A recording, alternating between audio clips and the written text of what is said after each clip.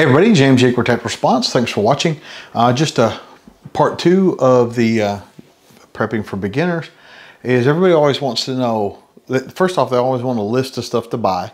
If you haven't listened to Jacob Herman's and my podcast entitled Grain Mills Don't Shit Bread, it's available here on YouTube and as well as Spotify and iTunes in the audio. That was my phone, not yours. So if you buy one thing for preparedness, one thing, it should be a Berkey water filter. This is the Royal Berkey water filter. And on it, this is a aftermarket. I think it's aftermarket. I got it off Amazon. You can check my Amazon store for this stuff.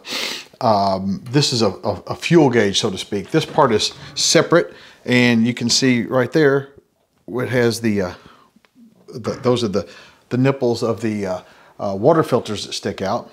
There are two possible choices for you on water filters: charcoal, which is fine, or a ceramic, which is better. You know, it's kind of a good, better, best thing.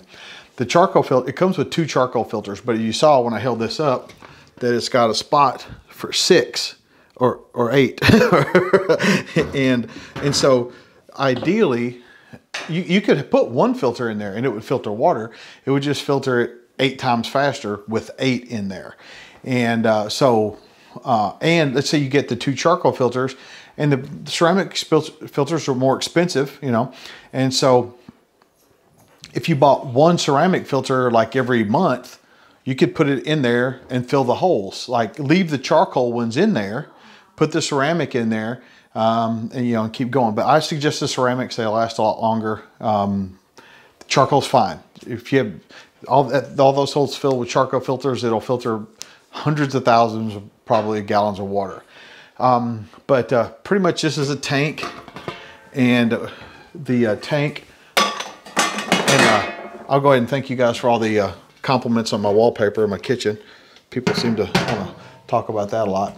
So it's got a tank with the filters in it.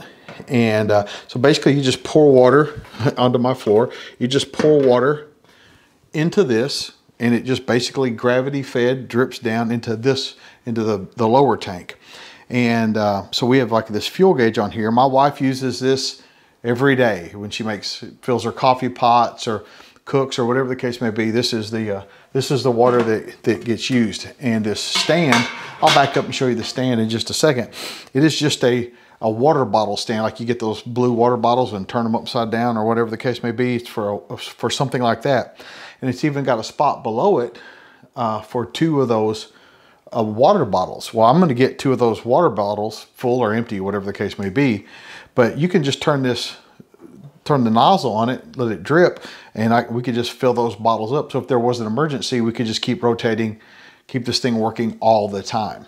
So I'll back up and show you the stand again. It's on my Amazon store if you want to take a look at it. So this is the stand. Again, it's just a simple thing. Wasn't very expensive. It'll fit 2 water bottles here, the spouts here, and the fuel gauge. It works very well for us. And not that your wife is going to want a big stainless steel canister in your home, but my wife likes the water that comes out of this so much that it's not a burden for her at all. So, and you could put this on top of your counter, but make sure that the spout's not hanging over the edge of the counter for somebody to knock off. That'd be very easy. I bought a couple of extra spouts in case one gets broken off or something like that. That's really the only extra parts you would need, or some extra spouts. That's about it. But we're really happy with this Berkey filter. And you can get them in different sizes.